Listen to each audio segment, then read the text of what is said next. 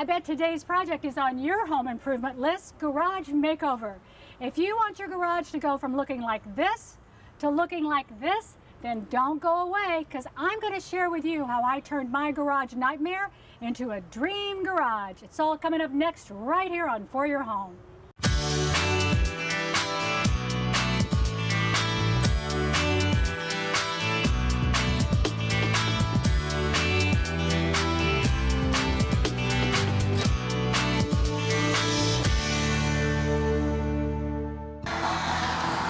Even empty, my garage is still a nightmare. Take a look at this place. It's in horrible shape. You know, after spending a year to renovate my house, I just really didn't have the heart to tackle this garage or the budget. But now, a year later, I've got the nerve to do it, and I'm ready to get started. When you get ready to do your garage makeover, the first thing that you're going to need to do is you're going to need to get rid of a lot of your junk. You have to sort through everything and decide what is it that your family needs to keep and what can you get rid of. This is the perfect opportunity to be really philanthropic with some of your belongings. Think about Habitat for Humanity, for building materials. Think about your local church or Purple Heart Home Builders. Think about ways that your junk can really help out other people. Now, I've got a great table right back here. I'm waiting for the church to pick that up for the crafting room. The next thing you're going to have to do is find a place to put all of the things that you want to keep. You can call and order one of those storage units that they'll deliver right to your property, and you can load it up, and if you don't have room to keep it there, they'll haul it off and bring it back when you're ready for it. Or you can be creative like I was. I have a lovely senior neighbor of mine a couple of doors down. She doesn't use her garage. I'm renting it for a month while I do my garage. She's getting a little extra spending money, and I've got my stuff close at hand. The next step in your garage improvement project is to create zones. And what do I mean by zones? I mean, how does your family use the things that you've decided to keep? As simple as that. I used my computer and my printer to make myself some little signs to indicate my different zone areas. For example, love to shop at those warehouses and you get those big bulk supplies. Well, you don't have room for them in your house, so I'm going to create a drop zone right here. That's where I'm going to store picnic supplies, those extra bulk items, and some of the party supplies. Now, home improvement. You knew that Vicki would have to have a home improvement section in her garage. It's going to be right here. Have a nice workbench I'd like to have. I've got electrical outlets, so that makes that really perfect. Grab some more of these little pens. Sports, I don't work all the time. There are some sports I like to play, like golf and pitch a baseball around a little bit. So, for that area, let's put it right back here in the corner. Now, I also have a lot of hobbies, so I need to keep a storage area for those spaces. Decide what kind of hobbies is it you're going to store in the garage. Maybe crafting, glassworking like myself, a little bit of woodworking maybe, and gardening. Now, you guys all know that I love to garden, so I decided that gardening would be a good spot right down here close to the door. That way, you know, you can run right in from the yard, grab what you need, take it back out without tromping all around through the garage. I also have my sprinkling system and things down here. Just keep it organized. Don't forget, though, garbage cans. You're probably going to keep them in your garage or your recycling bins. Go ahead and put those into your major plan as you go along. Once you've decided all your zones and where you want your things to go, then it's time to call your general contractor or your home improvement expert and have them come and give you a hand in deciding what kind of storage that you actually need to have. Open shelved, closed cabinets, workbenches. They'll know exactly what you need to handle all of your stuff. This is the perfect time to take care of all of those other kind of home improvement needs that your garage has. Like, for example, drywall repair. Take a look at that hole back there. That happened when they took the old shelves down. Time to fix that, all the tape that's coming off, get it painted, maybe install a pull downstairs to your attic. When your garage is empty, it's a great work area. Now, it's also a great time to address the floor of your garage. This is Alan Privet. Hey, Alan, how you doing? Good, Vicki. He is with Best in Show Garage, and I tell you, his work speaks for himself. It always looks beautiful when you're done. I can't wait to see what you do with this nasty old floor. Yeah. Yeah. Well, we've got a lot of different colors for you to choose from. I mean, we can do custom colors, but you've seen a few of the special blends that we have. Well, you know, the thing that I want to make sure is that this isn't like paint, right? It's not going to wear off. No, it is not. Okay. We start by, we prep the floor. That's the biggest reason why floors fail, is that improper prep of the floor. So we... Yeah, because there's all this grease and dirt for 30 years on the floor. Grime and paint. Yeah. So we do a mechanical grind using a diamond grinder. Okay. We go over the entire floor, edges. Is it like little diamond wheels or something? Yeah, well, it's a little diamond disc. Wow. So it's just metal infused diamonds. Okay.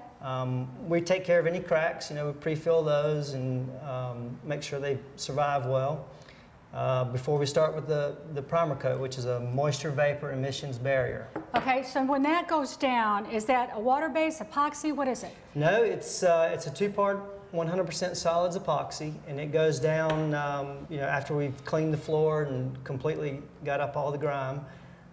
It goes down. Right after that, we put on the flakes. Okay, so you put that down, and these little flakes go on. How do you get these flakes on it? We just broadcast them by hand. It's like sowing seeds, huh? Feeding chickens. So I'm guessing, since you have so many choices here, that I get to choose what kind I want for my garage? That's correct. So they're all custom? They're all custom. Well, we're doing everything in here is gray and black cabinetry, and we're going to do the walls, paint them a nice gray. So I'm assuming that something, you know, like these would work best for me. And I don't want it to be really busy. I mean, like some of these are pretty busy, yes. and I'm kind of a little more subtle than that. So I would say probably something like this will go best with my garage. How long does this whole process take? A garage this size will take us about 1 day, start to finish, with return to foot traffic the following morning, you know, maybe within 12 hours or so.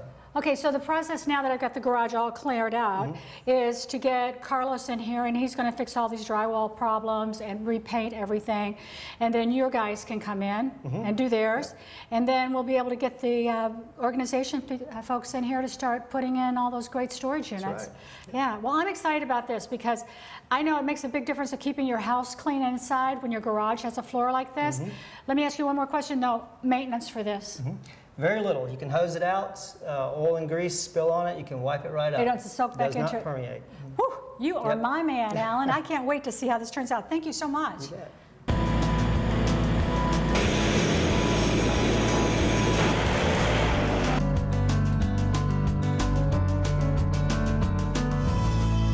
I'm taking this opportunity to get everything in this garage working exactly the way I want it.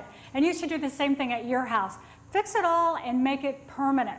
Now, this is Sean, and Sean is from Roby Electric. Hey, Sean, how you doing today? Hi, Vicki. I am well. Thanks for having us out. Good. Well, Sean is a great electrician, and he's here today to help me get all my electrical issues solved. Sean, you see all the big boxes here, right? I see them. Yes, okay. ma'am. All right, so here's what I want. I want to replace these lights in the ceiling, these old-fashioned ones, with bigger fluorescent ones. That's a common thing for the garage area. It's a dark space, and the fluorescence really adds some functional lighting. Yeah, plus these look like screaming 1950, 1970, you know. Is that when you got them? Yeah, I think that's where they are. Okay, so this one, I guess we're going to run them, what, this way? Yes, ma'am. Yeah. The long ways is just going to give greater light output, so that'll be the best case. All right, so that's going to take care of that issue that I have. The other is I've always wanted to have carriage lights on the outside of the garage. Sure. Didn't install them when I did the house, but I did order the matching ones so they match everything. There's no electricity out there, though, so what's that going to entail? It definitely takes a little more work to come in post-construction.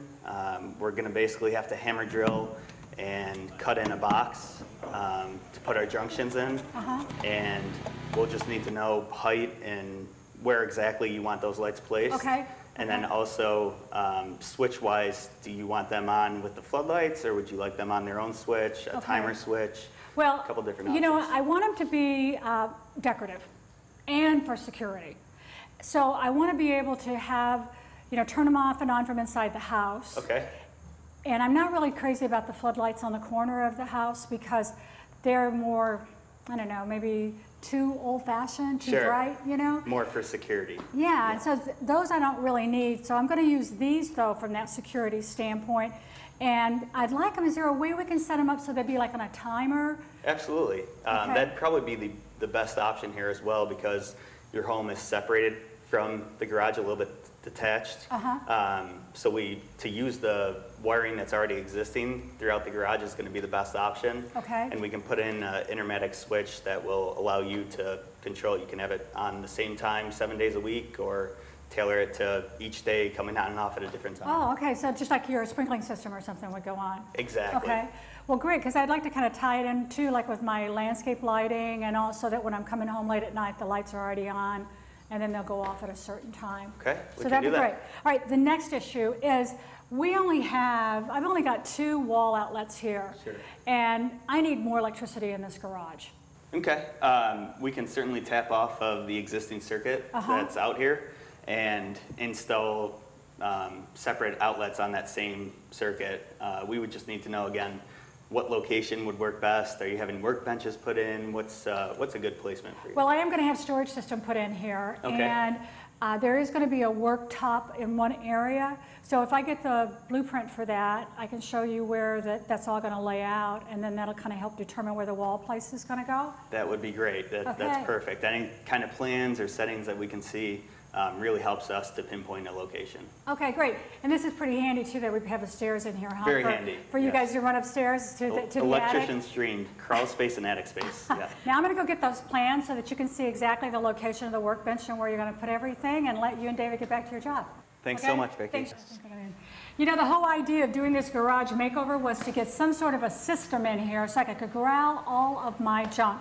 This is Terry, he's my handyman, and I have had him working with me on this project. How do you think we're doing so far? Really great. You think so? Well, you got a lot of boxes, and you said you still have a truckload more down the line. Oh yeah, you've got a pretty good system going here. I know, I can tell that. Okay, how hard is it going to be to install this? Real simple. I've already checked out all your zones. I've already pre-marked my studs, so all we need to do is get the brackets mounted and get going. Yeah, because this thing works off of like a rail, right? Right. Yeah. So this thing right here, what are you going to do with these? Because you got a whole stack of those over there. This is my horizontal rail. It'll go attached to the studs. And then a vertical railing, we'll just hook into it. Oh, just hang like that. And hang like that. Now, do you have to attach this to the wall too? Yes, at the lower end. Okay, all right, so great. So that's going to go all the way around the perimeter of it. And then I picked out a lot of different kind of storage options that you gave me, of like different baskets and hangers and different kinds of things. And I tried to do a really good job on picking out where I was going to put all my different zones. But if I made mistakes or I need more space for one than the other, how flexible is the system going to be? Extremely flexible. In fact, you can do it yourself.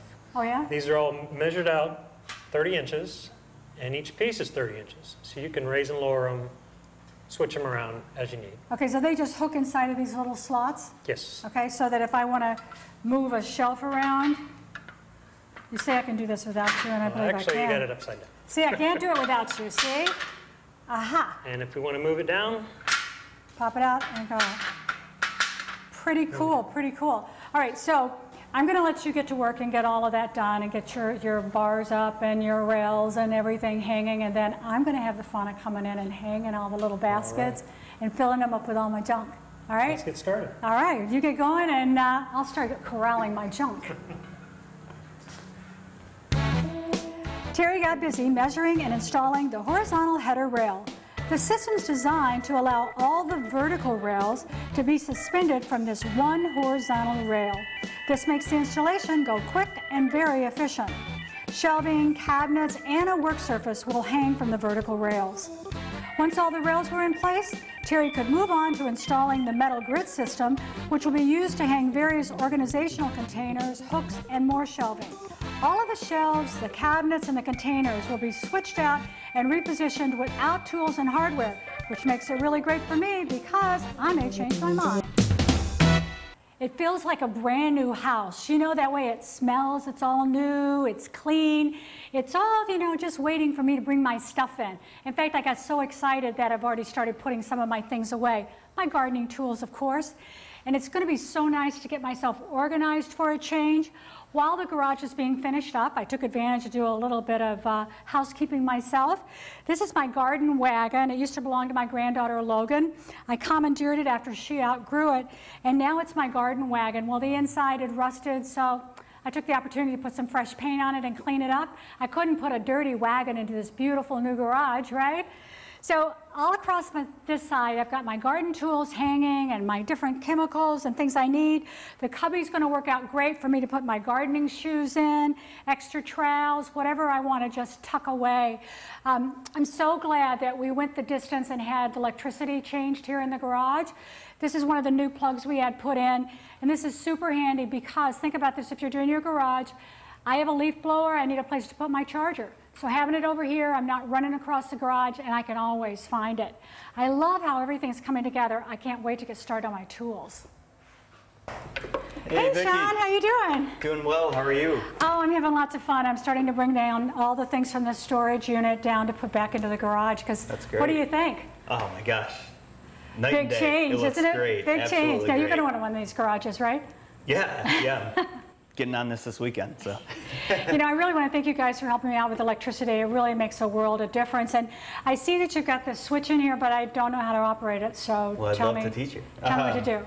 First off, these two top buttons here, they override that switch or the lights completely. Okay. So whatever the timer's set at, you can always press this to either turn them on or turn them off. Okay. To your liking.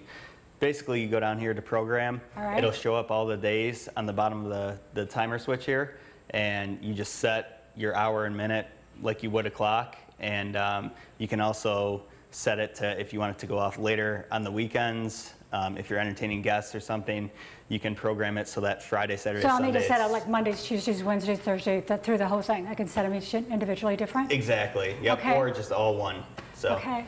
Well, I think that's going to be a great safety feature for me, you know, with the coach lights out front like that. Plus, it's aesthetically, it's a really great look.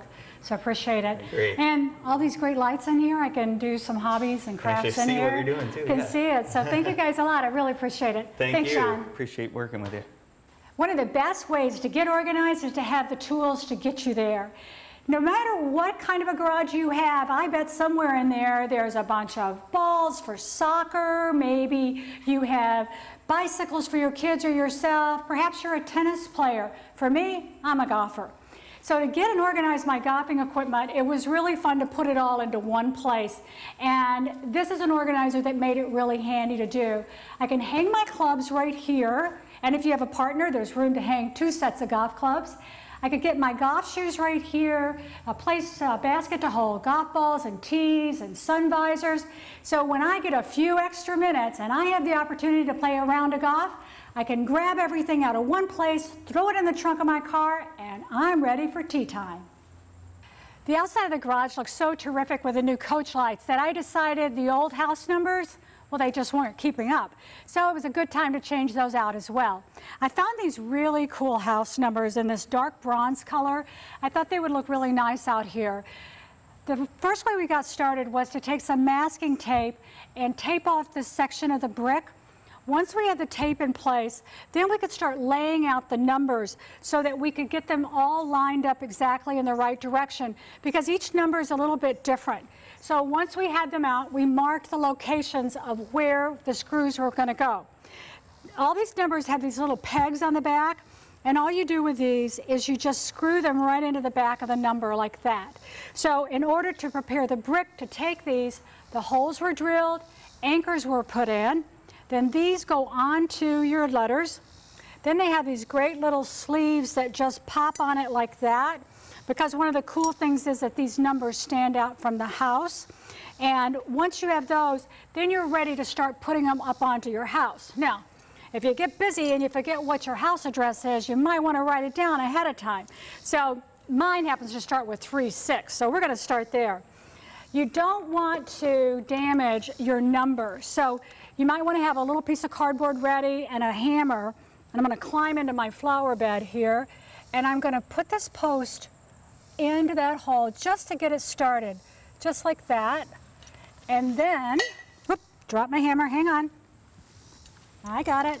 Okay, then I'm going to take the cardboard and put it right over the top of this like that and tap it.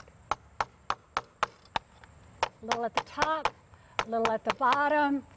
And I just want to keep driving it down until these little pegs are flush with the brick.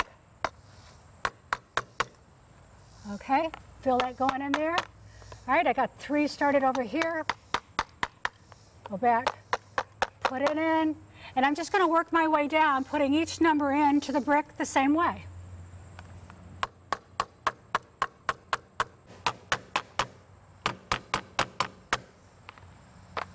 Perfect. Now you have to agree, don't you, that these new house numbers are really so much better looking than the old numbers? No matter how beautiful your garage looks, you may not want people to be able to see inside. It's not really safe for people to be able to see what you're storing, you know, your golf clubs, your car, whether you're at home or not. Well, just like we install coach lights outside to make it a safer garage, we're going to do something now to make it safer by covering this window with some frosted paper. Now, I like getting all the light in, so I didn't want a solid door, so this is a quick and easy solution. You can find this paper film at any of your home improvement stores. It's just, you know, sticky on one side, and I want to give you some tips for doing this. First of all, don't peel off all the back of it and then try to come up here with a big piece of like fly paper and stick it up, because it's going to be too hard to do. Next thing is, don't trim it ahead of time. Make sure that it's big enough to overlap a little on the edges. If you trim it ahead of time and then you get it the least bit off, you're out of luck. So I'm only going to worry about lining up one side of this paper at a time. So I'm going to go up here, get your glass nice and clean first. I'm going to let it be a little longer than I really need it to be. And I'm going to start with this lined up right along this one edge, just like that. Get it going there. And then you want to reach back up underneath here. That'll be the trickiest part. And start to pull off this backing on the paper. All right? Pull that down. Don't worry about the top. We're going to come back and get that in a minute. And then just keep working it down all the way along until you have this side all the way down. Then you can come back and pull off more of the paper and work right on across the top.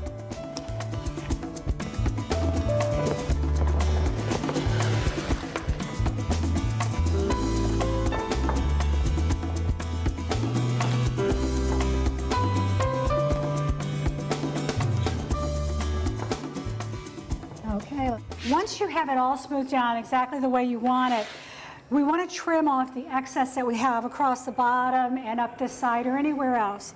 So you want to take your tool that you're working with and sort of crease it across the bottom, kind of to give you a start to it. Then using a X-Acto knife, this is the big secret. When you're using these, don't use an old blade. Get a brand new blade and put in this. And we're just going to come along here where it is and put the blade in and let the blade just ride right along the edge of that molding, right against the glass and right by the edge of the molding. It'll help you do a nice straight line. Just come right on along the edge. Keep it nice and tight.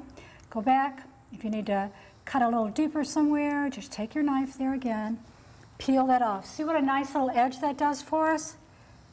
Touch that up right there. And then coming back here, seal it down again. Go along the molding, just like that. Okay? And then with your tool, you can come back in and burnish it down nice and tight again. Do the same on any of the sides that have any hangover. Go back, clean it up, and now you have a nice secure door, but plenty of light for your garage.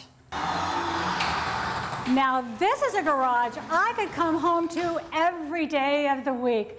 It turned out absolutely awesome. No more garage nightmare. You know, Alan did such a great job on this floor. It is so clean and it's so bright. I really love the way it turned out. Terry, awesome contractor, really did a great job installing all the rails and all the shelving and all the cabinets. And the electricians, they were really right there for me. And I'm so glad that we made all those changes and improved the lighting. It makes it so much brighter in here and a lot more fun to work in the garage. You know, it looks so beautiful in here. I just might have to throw a garage party. Here are just a few quick tips to follow while troubleshooting. If your garage door isn't working, one step in troubleshooting includes checking the garage door opener to make sure it's working properly. As a first and often very obvious step, check the batteries in your remote operator. Make sure the batteries aren't corroded. If they need to be replaced, put fresh batteries into the remote. Another obvious tip for troubleshooting the garage door opener is to check the power source to make sure that a circuit breaker hasn't malfunctioned. Most modern garage door systems use photo-optic safety sensors to prevent the door from accidentally closing on people or property. The sensors project an invisible beam of light across the bottom of the door. If this beam is interrupted, the opener will not function. Make sure that there's nothing blocking this beam and that the electrical connections are nice and tight. Listen to your garage door as it opens and closes. If it creaks and makes noise, it probably needs a little bit of bolt tightening, screws tightened, and final step, some lubricating of the travel mechanisms with a little simple 3-in-1 oil.